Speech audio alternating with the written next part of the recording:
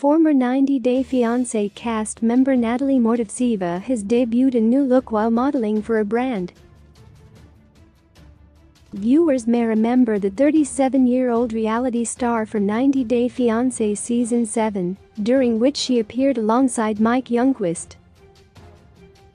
Natalie and Mike were incompatible, and they had to overcome several issues before finally tying the knot. Unfortunately, their marriage did last long, and Natalie moved out of Mike's house. Later, she appeared on 90 Day, the single live Season 2 and dated multiple guys who could give her what she needed. But her relationship status still seems to be married separated. Natalie may be away from the small screen for a while, but she is still stirring up troubles on social media.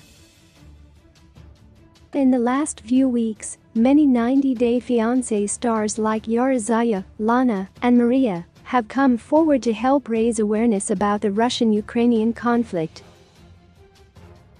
But Natalie has not done the same, despite being Ukrainian. Instead, Natalie has shared videos on Instagram doing random things. In one of her videos, she made seductive faces to a Billie Eilish song. While it is possible that Natalie did want to dive into political issues, her posts have certainly been a bit insensitive. Former true crime actress Natalie has now posted a modeling video on Instagram, in which she is rocking a stunning makeover.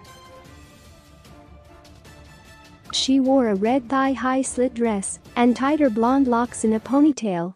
Natalie gave seductive looks to the camera while standing in front of the green screen. With the video, she wrote, "Hi ladies, if you want a new look, go to @Salon Makba and use my promo code Natalie10 for a 10% discount." It seems that Natalie has bagged a modeling gig with the Tampa-based hair salon. The only comment on Natalie's post is from fellow co-star Emily Larina, who appeared on 90 Day Fiancé Season 7 with Alexander Sasha Larin. She commented, "0C." Natalie reacted to her comment with a wilted flower emoji.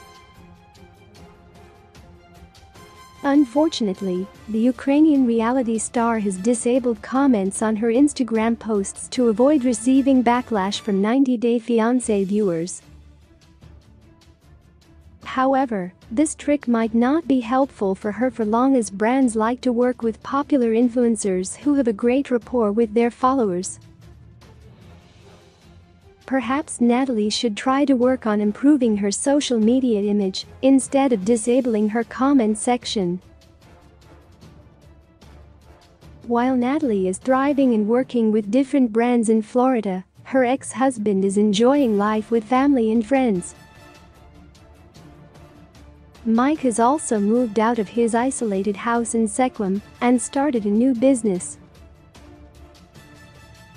For now, Natalie is still in America, and there are no major updates on if she has found her match. Fans expect her to appear in another season of 90 Day Fiancé spin-off to conclude her story, as she was allegedly spotted filming with her love interest, Josh, in February.